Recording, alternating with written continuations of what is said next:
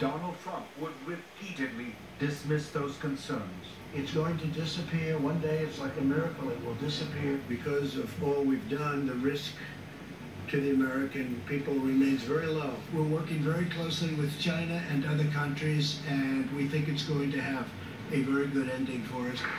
And as he is pushing a long-sought trade deal with China, Trump speaks of President Xi in glowing terms. President Xi loves the people of China, he loves his country, and he's doing a very good job with a very, very tough situation. Then the American president tweets to thank China for its transparency. Come here.